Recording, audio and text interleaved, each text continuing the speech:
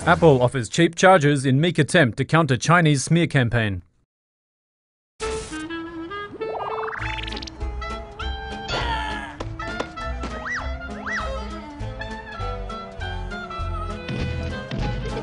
Apple's PR troubles in China, from its warranty policies to concerns over product safety, have caused it to take an unprecedented step to win over Chinese customers after fake chargers were linked to electrocutions.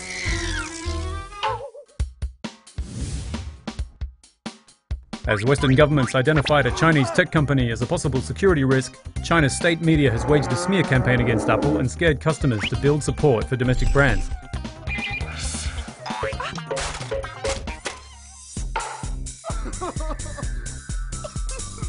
In response, Apple has tried to appease customers in its second biggest market with apologies and now cheap chargers, even though their products have not been found to be dangerous.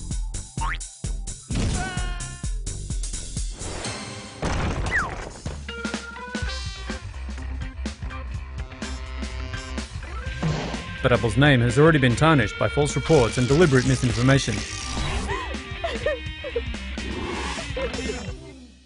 And the Chinese government seems intent on getting people to use domestic brands.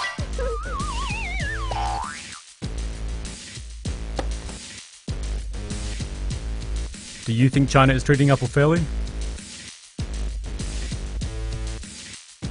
Let us know your thoughts.